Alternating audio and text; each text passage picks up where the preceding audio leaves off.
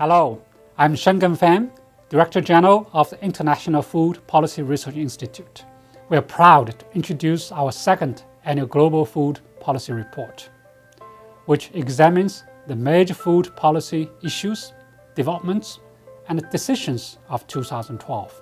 By putting into perspective the year's food policy successes and disappointments, it suggests how to move forward those policies that improve the food situation for the poor. The world food system continued to be in a vulnerable position in 2012, with 870 million people going hungry and about 2 billion people suffering from micronutrient deficiencies. The world food system experienced a number of stresses, crises, and policy failings.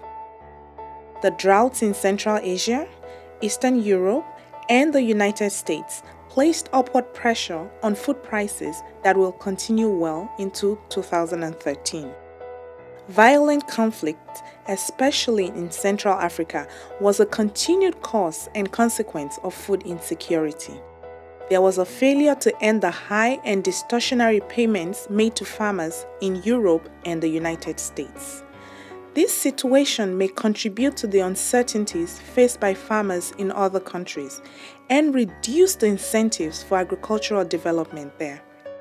As the 2015 deadline for the Millennium Development Goals approaches, progress toward halving the proportion of people suffering from hunger is not on track. Granted, there were some positive developments. A number of developing countries made progress in raising their agricultural production and improving food security. In fact, more and more global food production comes from developing regions. The role of gender equality in agricultural growth and food security received more attention. There was a greater recognition of the need to create more agricultural jobs for young people.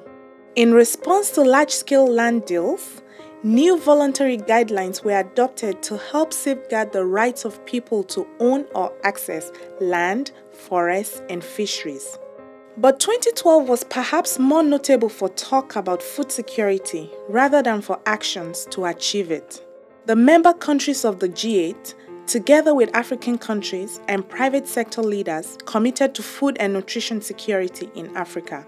The G20 agreed to promote greater public and private investment in agriculture and technology. The Rio Plus 20 Conference on Sustainable Development made tepid commitments to a green economy with no clear roadmap for getting there. And the EU proposed a limit on using food crops to produce biofuel. But whether these discussions and commitments will change realities on the ground remains to be seen. In 2013, many of the factors that contributed to food insecurity in 2012 will remain.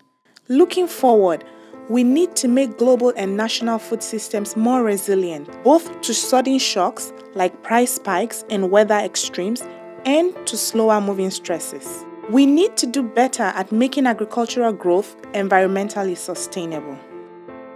And we need to do more than talk about reducing hunger. Under current policies, food prices are projected to rise significantly in the coming decades. Serious investment in agriculture productivity could help moderate prices and make a big dent in food insecurity by 2050. We must monitor whether promises have been kept and whether interventions have been successful. We should encourage those who have walked the talk and question those who didn't. And we should insist that food policies focus not just on cutting hunger, but on eliminating it completely.